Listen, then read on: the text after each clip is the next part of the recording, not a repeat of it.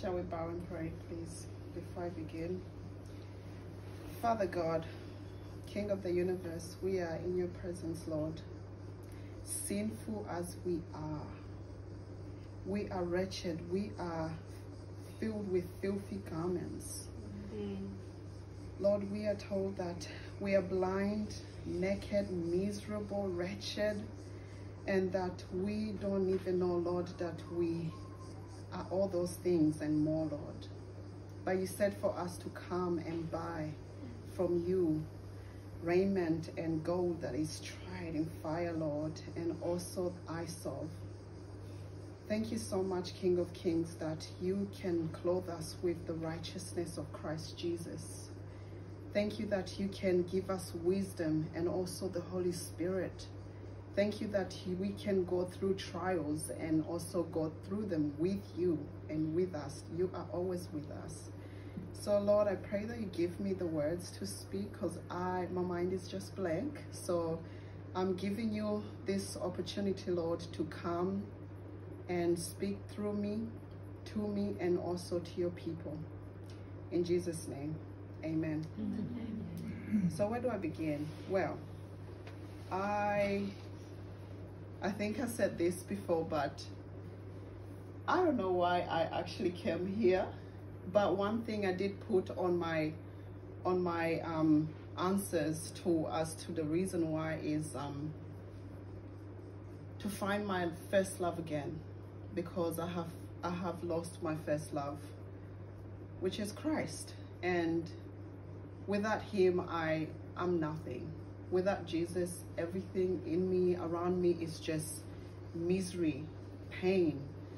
Like I have nothing to live for. Even when I look at my family, my children, my mom, is just nothing. I feel empty. There's no joy without Jesus. So that is why the thing that I did put on Jesus, my relationship with him. So when Auntie Vicky asked me to come, I was like, no, thank you. I'm not doing it. Like, I don't see the reason why. But then, you know, again, she asked me, and I said, you know what, Lord, maybe this is good for me, because I asked the people who I thought they would go, and they said no. So it was a good thing for me that I did come here to the Mecca Hills. And I really do praise God for Auntie Vicky for using her to really say, go, you need to come with me. So one thing that I've seen in my life that has changed is clogged mind. Really foggy. I have a foggy mind, because one thing I say, oh Lord, I'm gonna go for a walk, and I can't go for a walk. Like the whole entire day, I'm unmotivated. I can't do anything. My mom is the one cooking. I just feel like everything around me is just like, I can't do it. I really cannot do it. So just being here for the last 9 days, my mind has been really open, and I can hear God's voice more. I can also, we can walk hand in hand and talk, and sometimes he just makes me laugh when we're walking and talking. So I've seen changes with my relationship with him, where before I'll go into my devotion time and I feel like I'm not getting anything out of it, but now I'm getting something out of it. I hear his voice. I see him all around me, and I feel his presence once again, where before, because when I was coming to Christ, the one thing that I owed, like, because I did I think 21 days of juicing, and I didn't know it was a big thing, but I did 21 days juicing and 3 days of complete fast with nothing, and I was just seeking God. And he was with me. He was real. He was present with me at all times. I couldn't say anything that was wrong, because I knew his presence was always with me. So, and I've been crying out to Jesus, Jesus, I want your presence back. I just miss myself. I miss Jesus. I really miss him. Like, I'm not yet satisfied. I want more of him, even more than I ever had before when I was coming to him. And my prayer and my desire is for him to really be with me and use me in his service. Like, for him calling me to be a preacher. My mom always tells me a preacher needs to eat well. You gotta eat well. If you are not eating well, the things that you're giving to the people that you're preaching to, it's not good. You gotta eat well. You gotta be hydrated. You gotta go for a walk. You gotta sleep early. She's always crying out and she's always praying for us. So I thank God that I came here. I thank God that he is, I'm seeing his, like, his presence. I'm sensing his presence again. And I thank God that the food that we've been eating is amazing. Like, most of the time when you think of food plant-based, you just feel like, oh no, it's not good, but it's amazing, it's appealing, and it's beautiful, and it also nourishes our body. So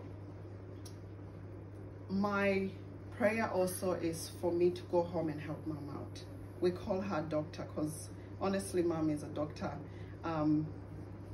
in our home and to many other people that she comes across to.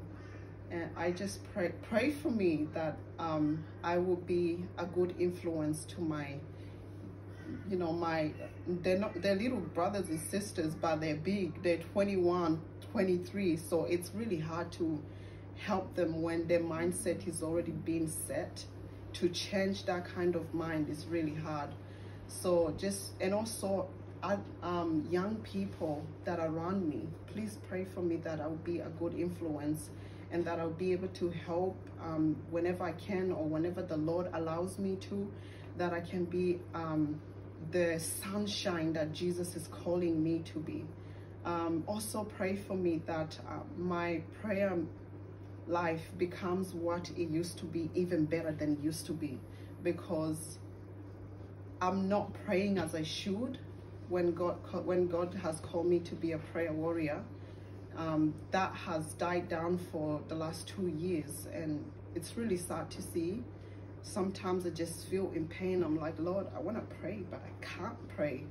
I want to pray for that person, but I can't pray for that person. I need you to really come into my life. And I believe also, like this year, because I was in New South Wales as well, I was just seeing how tired I'm getting, how weak I'm getting. And I would just say, God, I want to eat healthy, but I don't know how. And when mom is speaking, I said, I want to do it, but I just can't do it. And I tell my mom, it's easy for you to say, but you don't know the struggle it is for us. So there's a demon of appetite, a demon that is in us. And he just brings whatever is appealing to our eyes, and we put and indulge in it. But the truth of the matter is killing us mentally, physically. We can't hear God's voice better. So I just pray that you all pray for me and really uplift me in God's presence, and also pray for myself as well, and pray for all of you by God's grace that we will be conquerors through Christ Jesus. God is telling me, I am with you always. So I just pray that he'll continue to be with me. And I thank you all for being such a great encouragement. I was also like afraid, why am I here? Like, if I go, who am I gonna meet there? Are they gonna be, you know, people who are gonna be encouraging, lifting, or are they just gonna be people who are just gonna be doing their own thing or whatever? But when I came here, just the vibe, the presence of God, the joy, the laughter, the peace, the sharing, like open. It's very amazing, and I just thank you. And I thank God, the Almighty, my ride or die, Christ Jesus. Thank you, everyone. God bless you all.